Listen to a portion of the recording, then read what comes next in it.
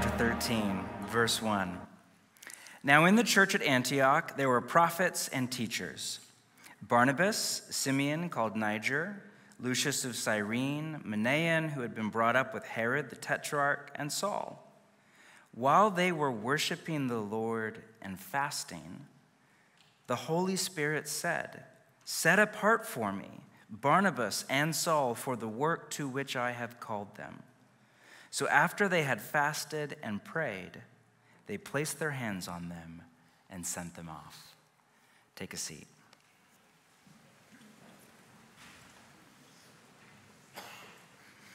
May 1940. The British Army is trapped on the beach at Dunkirk on the coast of France. 338,000 soldiers are about to die. They have been in retreat. The Nazi army has been on its blitzkrieg advance all through Europe and France, and there's literally no way out. Winston Churchill, Prime Minister of England, in a memo to Parliament, is gearing up for the, quote, annihilation of the British Army, end quote. The last line of defense between England and invasion by the German force. Then, on Friday, May 24th, Hitler issues a baffling order to his generals to stop their assault. Historians are still perplexed by this and have no idea why, because this one decision arguably changed the outcome of the entire war. The German tank division stops just 10 miles from Dunkirk. Then the city is enveloped in a strange mist that's a mix of fog and smoke, and the German Air Force, because of that, cannot bomb the soldiers who are sitting ducks on the beach. Then even stranger, the English Channel. Some Brits at this church. There's actually a lot of Brits at this church. I don't know why. I have no idea why. But the English Channel is notorious for high winds, choppy water. It is perfectly calm for 3 days straight. One historian I read said, quote, like bathwater, which makes it possible, most of you know this story, for thousands of small civilian boats to cross the channel and rescue all the soldiers. This story was made famous yet again in 2017 by Christopher Nolan's film Dunkirk.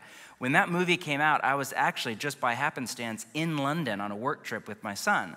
And so when we got home, we saw it in 70 millimeter. For all you people in the room, we're cool like that.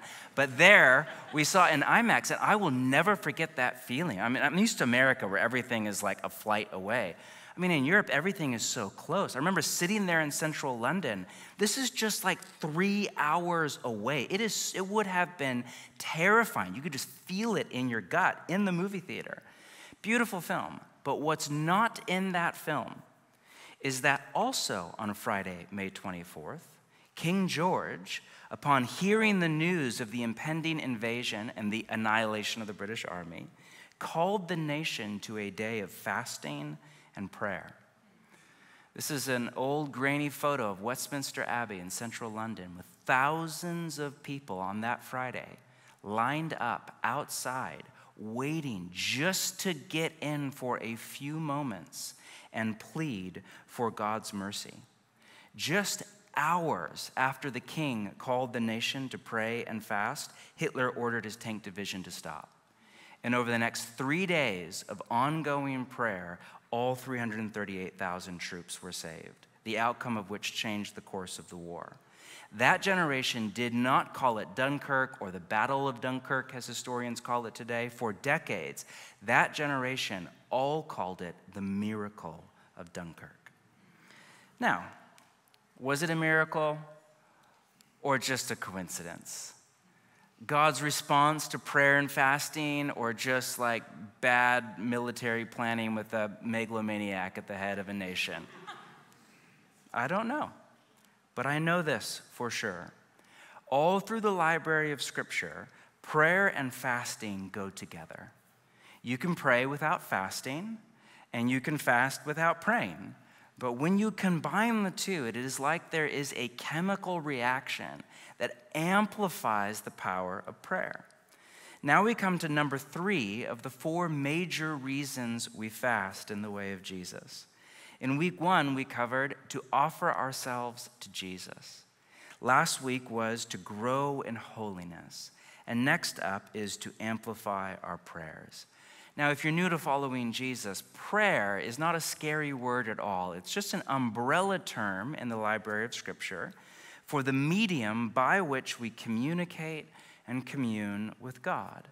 And you can break all of prayer down into two very simple categories: listening to God and speaking to God. Fasting is a powerful practice that amplifies both God's voice to us and our voice to God. Put another way, fasting is a way to hear God and to be heard by God.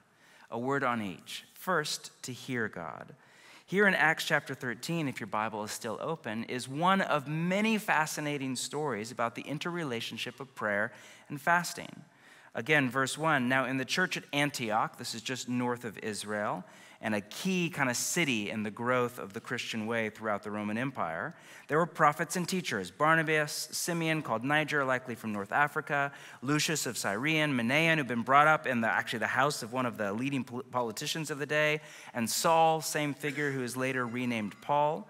While they were worshiping the Lord and fasting, the Holy Spirit spoke to them in some mysterious way, "Set apart for me Barnabas and Saul for the work to which I have called them," which, if you've ever read the book of Acts, it's the whole rest of the book. It's what historians call the missionary journey. So after they had fasted and prayed, they placed their hands on them and sent them off. Notice one simple thing. It's as they are fasting that the voice of God comes with clear direction. This has been my experience, along with, I'm sure, many of you in the room and countless other followers of Jesus. In times of fasting and prayer and waiting on God for direction, that's when we are most likely to hear God's voice. Just the other day, a good friend of mine was on a 4-day fast for his business, kind of just at a kind of decision point in his journey. And as he was in prayer and fasting, a kind of creative possible solution came to his mind for his business. And on the last day of the fast, an old colleague called him up out of the blue and suggested that exact same idea to him. He took that as God's direction over his life. And it was while he was in prayer and fasting. That's one of 8 gajillion stories, major and minor. Now, why is that? Well, this may help, it may not, but let's take a step back for a minute and talk about what's happening again in our body when we fast. We are chipping away in this practice at the false dichotomy between the material and the immaterial, or you could say between the physical and the spiritual. We do not exist in separate categories. You're not like a relational being now, and then an emotional being, and then a mental being, and then a spiritual being, and then a physical being. You're just you. Pope John Paul's idea of a theology of the body. Your body is a part of who you are. And so I find it helpful to think about what's happening in my body when I fast. In the last session, we covered some of the ways that fasting is good for your physical health, but it's also very good for your mental health. Peer-reviewed studies on fasting have demonstrated that fasting increases the blood flow to your brain, causing you to be more alert and aware, compared to eating, which causes blood to flow to your digestive system, which is why we sleep so well at night. And it's why we are tired and lethargic and a bit cloudy of mind after Thanksgiving dinner. None of us are we just do our best work at right after Thanksgiving dinner. It's oh man, I'm writing a novel, look at me. None of us, right? Your blood's all down there in your belly. It also increases neuroplasticity and the ability for your brain to make new neural connections and forge new neural pathways of imagination. It's also proven to decrease the neurotransmitters that signal anxiety and depression and increase those that cause or elevate calm and a sense of well-being. It's been proven to increase what doctors call interoception, which, as I understand it, is your ability to perceive what's happening inside your body and your mind itself with increasing degree of accuracy. It's even been shown in some studies to arrest or even reverse the effects of Alzheimer's and other memory-related disorders. It comes as no surprise that fasting is not an exclusively Christian practice. While the first recorded story of fasting is, as I said a few weeks ago, of Moses on Mount Sinai in the Torah or the Old Testament, It's later adopted by Confucius in China, the yogis in India, pretty much all of the Greek philosophers. If you've ever read the Stoics or Plato or Aristotle, they are all staunch advocates of fasting. It plays a central role in Islam, as you would likely know, not to mention the explosion of popularity of intermittent fasting among those in the health and wellness community today, or its practice by writers and intellectuals for many years due to its effect on mental prowess. Because fasting is a way of honing your mind to a point of alertness, focus, and increased perception. Now, to repeat, if you're new to fasting, you're like, bro, that was not my Wednesday. This does not happen overnight. At first, you may just get a headache or feel like dizzy or a little woozy, but if you stay, and everybody's body is different. There's no one-size-fits-all approach here or experience. But if you stay with your practice and make it a regular part of your rule of life, then it's very likely that your body and your central nervous system will adapt, and that when you fast, you will feel calmer, more grounded, more joyful often, and far more alert and attuned. You can easily see how all of this would put your mind and your body and your heart into an ideal state to hear God speaking to you. Not to mention that when you fast, you have a lot more time. One of the first things you realize when you begin fasting is just how much time and energy and mental attention and creativity and choice architecture and money goes to food. Meal planning, grocery shopping, cooking, eating, ordering off the menu, walking, talking, cleaning up. You get a lot of kind of headspace back when you fast. Here's Priscilla Schreier on her practice of fasting. I'm able to gain perspective, she writes, on how unbalanced is the amount of time, energy, and effort that I put into my body versus my spirit. When we choose to sacrifice a need of a body to place more importance on a need of the spirit, God himself sits up and takes notice. The heavens are open to us in a way that might not have otherwise been. She offers a key insight here.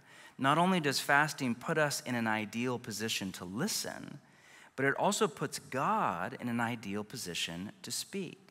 Not only is our mind alert and more attentive, but our heart is more likely to be humble and hungry.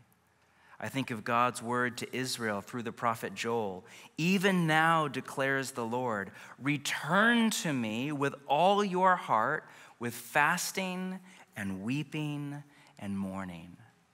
Or through the prophet Jeremiah, you will call on me and come and pray to me, and I will listen to you. You will seek me and find me. Notice, when you seek me with all your heart, I will be found by you, declares the Lord.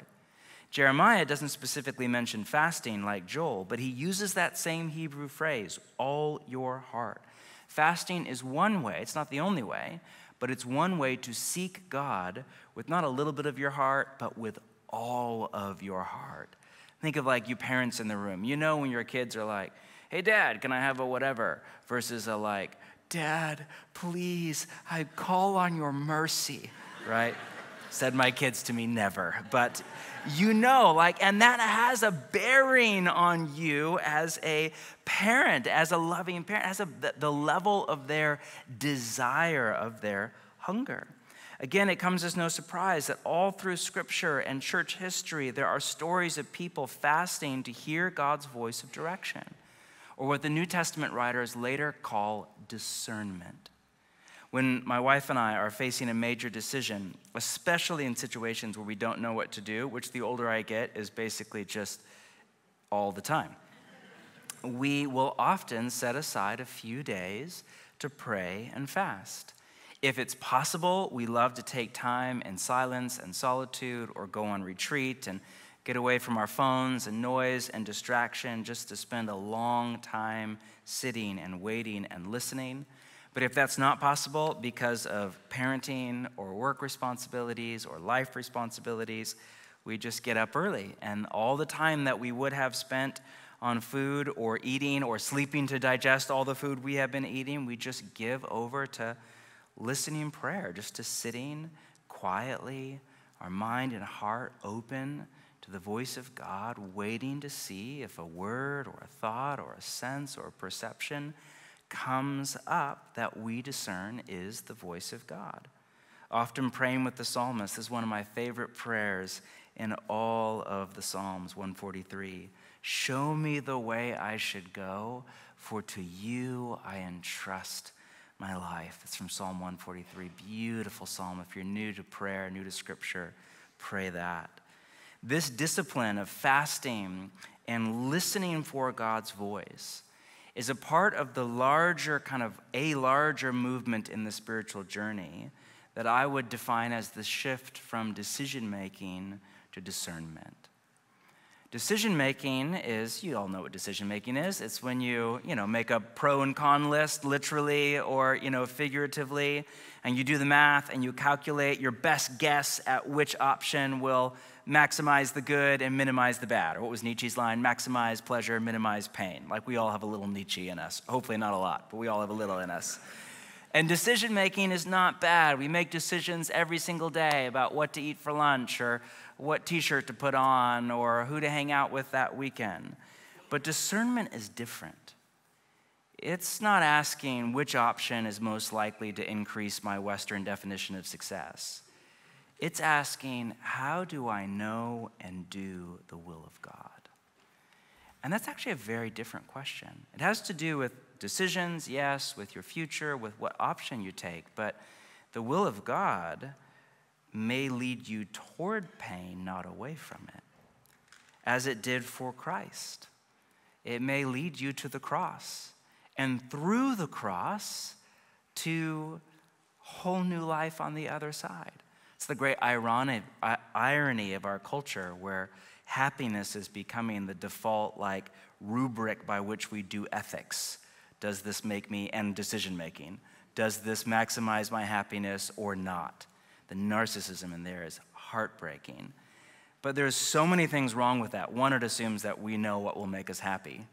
Two, it assumes that happiness is the point of life rather than the byproduct of a life well lived. And life is actually about becoming people of love in God. So many things wrong with that. But often the will of God will lead you through pain and out the other side into joy in time. But all of our life will take on a cruciform shape. So in decision-making, you make your pro and con list. You get advice if you're kind of older and a bit more grown up. You get advice from mentors and friends. And you follow your heart like all good LA people do. But in discernment, sure, you do all of that stuff. But you also may go on retreat or go into solitude or just get up early and spend a lot of time listening and prayer. And you get with your community, in particular, trusted friends in the way of Jesus, and you listen together for God's voice of direction over your life. And this shift from decision-making to discernment is part of an even deeper movement in the spiritual journey from control to surrender. From the kind of very millennial, take charge of your life posture to the posture of Mary. You know her line at the end of the visitation from the angel Gabriel. What does she say? I am the Lord's servant. May it be done to me according to your word.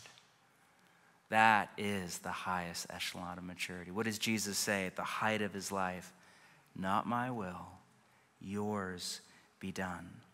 Fasting is a practice or a discipline or even a habit in today's language by which we open our body and our soul, our whole person, to the Holy Spirit to facilitate these essential movements and shifts deep inside our being.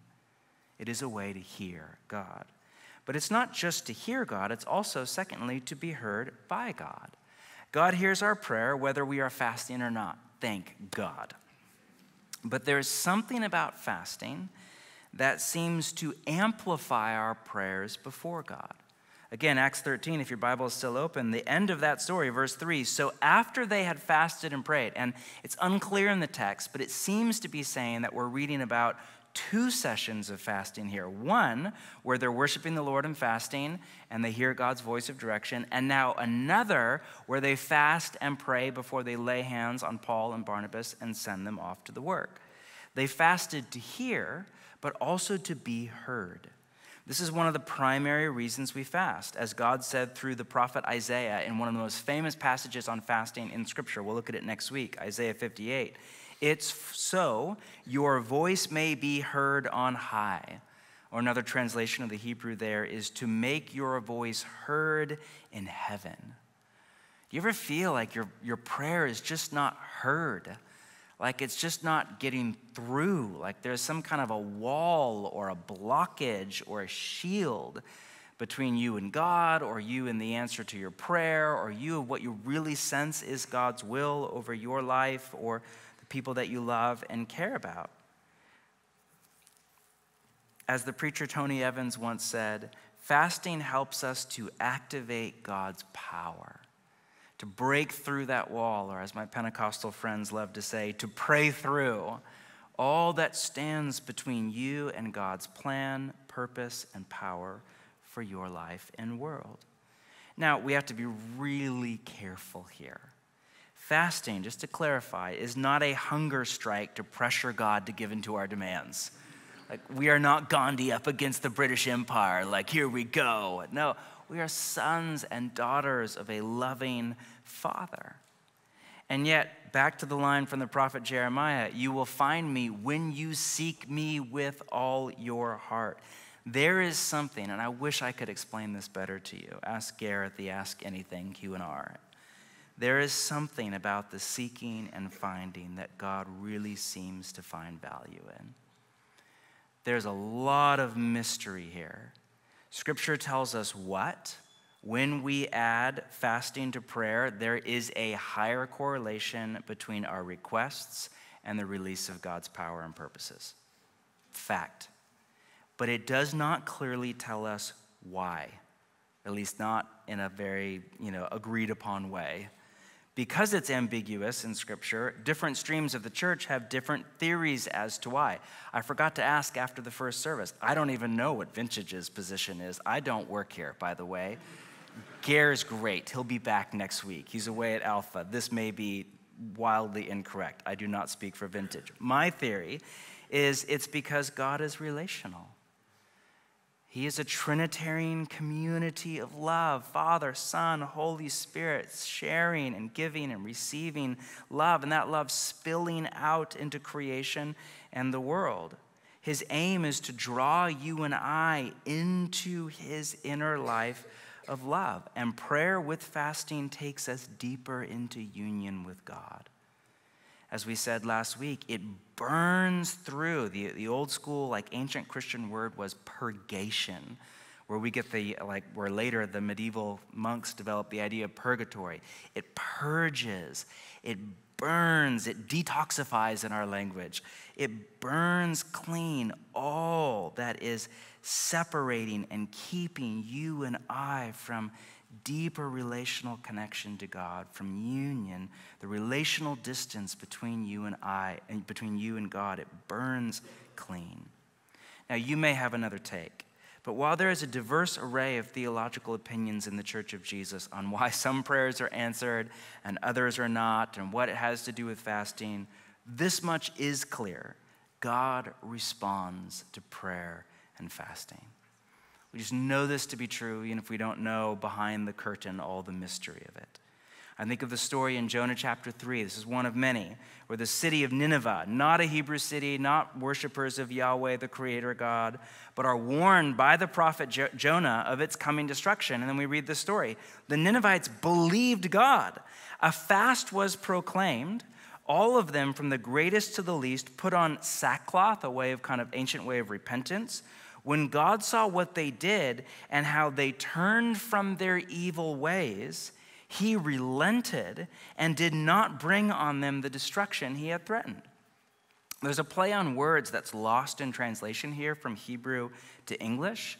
In the closing line, the phrase turned from their evil ways and the word relented are the exact same word in Hebrew, naham. And it's a word that means or can be translated to relent or to repent or to change your mind. The text literally reads, when God saw they nahamed, he nahamed. What does it mean for God to naham? A word that is often translated repent. Arthur Wallace in God's Chosen Fast, our recommended reading for this practice, insightfully writes this: because man repents in respect to sin, God repents in respect to judgment.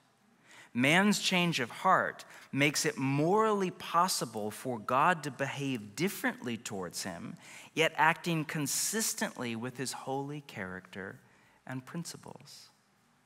We often mistakenly assume that God is going to do whatever God is going to do with or without our prayers. But the pattern that you read in all of Scripture is that when God's people pray, and especially when they fast, God responds. Jonah is one such story, but Scripture, again, is full of stories like this. King Jehoshaphat, Esther, the church in Antioch, Acts 13, and many more. And yet many of us simply do not believe this. Most of you would likely, if I were to ask you, do you believe that, God actually listens to prayer and responds? What's the right answer? Most of us would say, yeah. A few of you would be super nerdy and you'd be like, actually, no, you misunderstand it, whatever. But most of us would say, yeah. But huge swaths of us, and this is not a you, this is me often, do not actually believe this. Not down, maybe in our head, but not down in our gut. We are hamstrung, particularly in America. This is a uniquely American problem. We were hamstrung by what philosophers would call determinism, by the sense that, listen, what's going to happen is going to happen. You hear it in that American cliche, God is in control. You're like, isn't he? Well, you know how many times that phrase is used by Jesus? You've all read that line where Jesus is like, well, hey, everybody, God's in control. And then, you've all read in Paul's letters where he's like, point 3, God's in control, everybody. And then he throws in a little God is sovereign and what's going to happen is going to happen. No, you don't find that anywhere in the New Testament. Now, that doesn't mean it's wrong. It just means that's not language from the writings of Scripture. And so what exactly do we mean by that?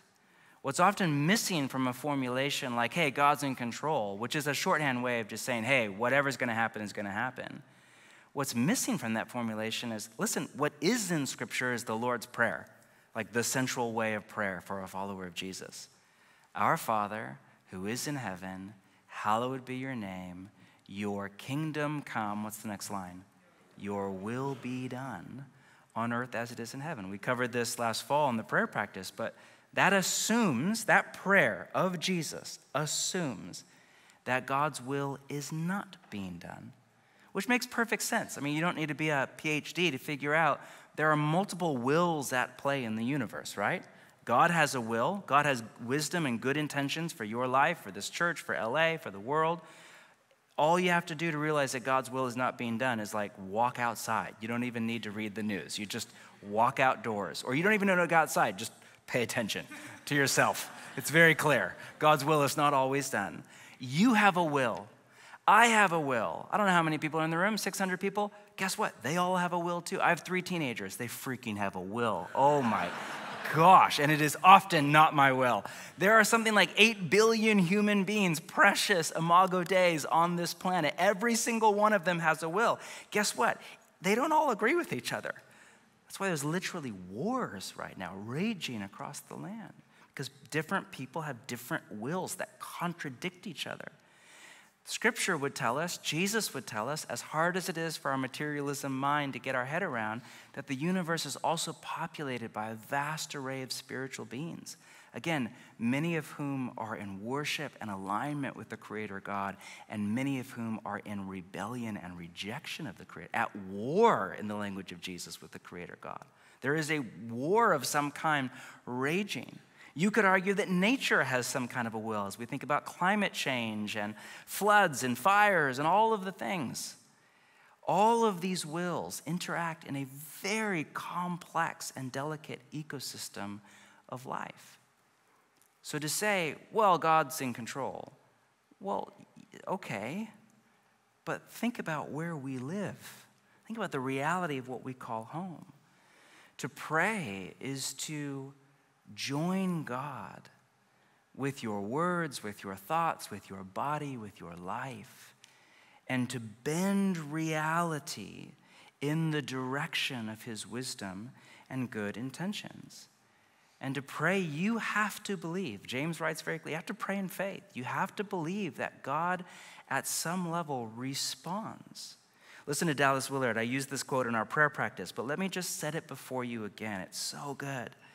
God's response to our prayers is not a charade. He does not pretend that he is answering our prayer when he is only doing what he was going to do anyway.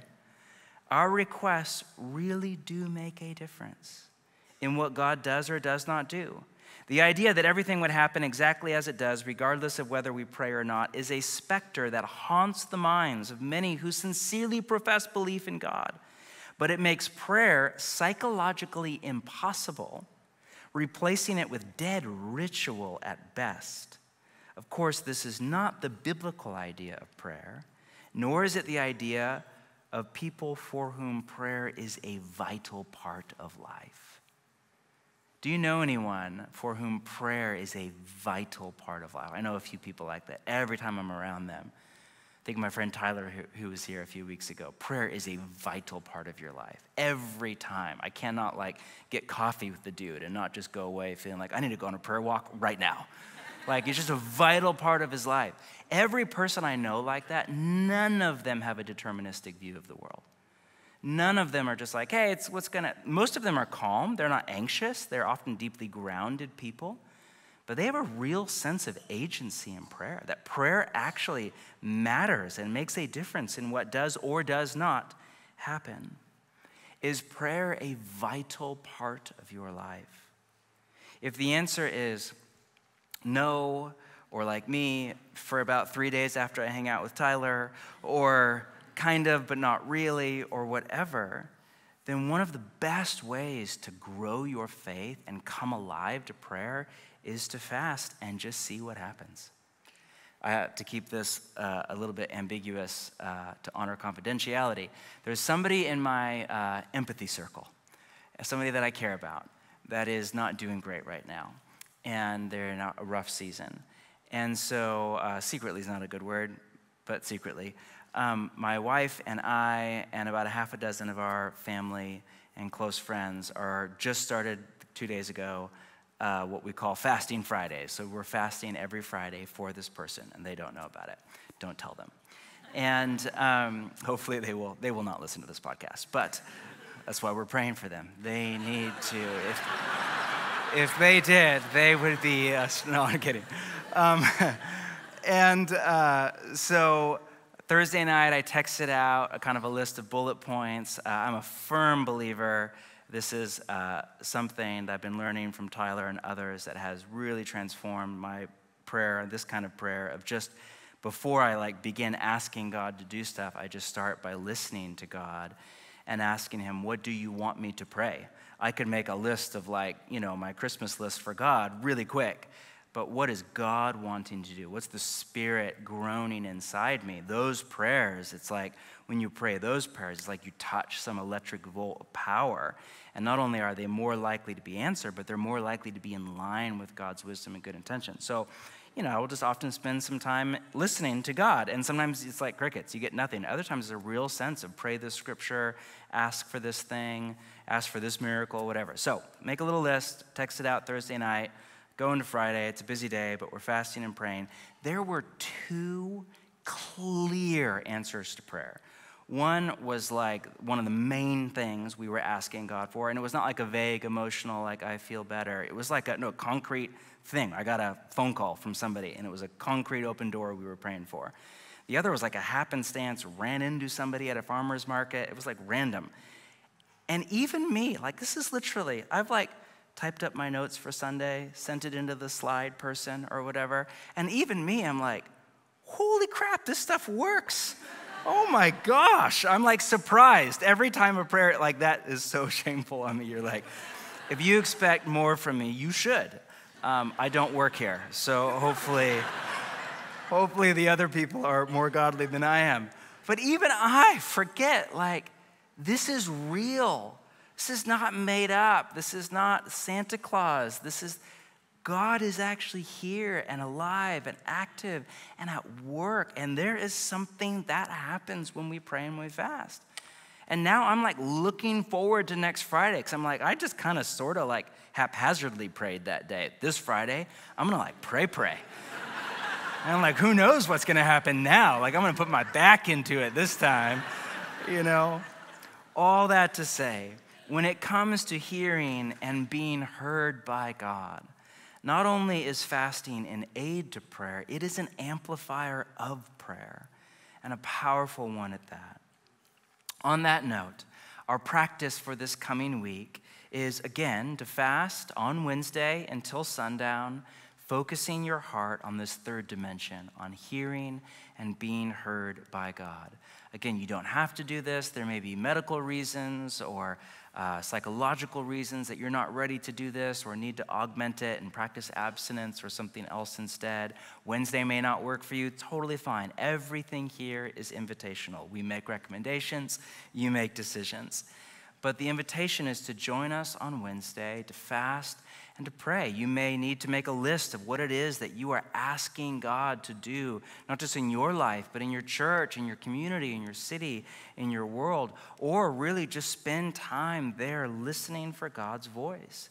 If you have had the thought at any point over the last few weeks of, man, I would really love to go on retreat, and maybe take your day off or a Saturday morning and go up and find a park somewhere, go camping by yourself overnight, or book a room at a retreat center, or just get up early and spend 3 or 4 hours without your phone, or whatever it is. This coming week, if you've had that in your heart at all, would be the optimal week to do that. In particular, if you are right now facing any kind of a crossroads, or you need wisdom to make a good decision, or more than that, you need discernment, you need to hear the voice of God and his direction over your life. What is the next step for you? What are the gentle invitations of God for you to, in faith, step out into, trusting that even if there's pain along the way, it will lead you through to life in the kingdom of God?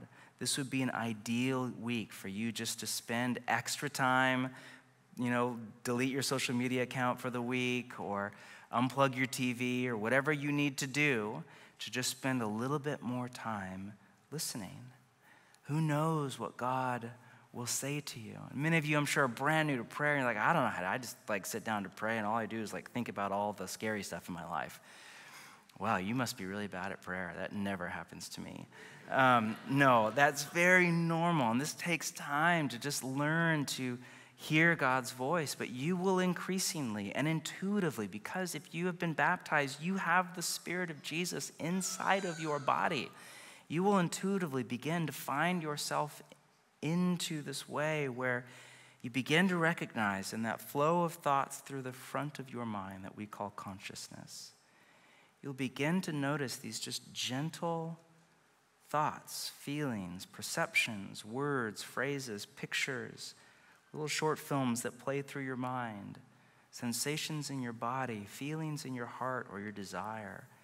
And you will begin to, little by little, notice that feels like it was gently set there by a loving hand outside of myself, or deep inside myself, that is deeper in me than I am in myself, as St. Augustine said, and yet is not me, but is my loving Heavenly Father.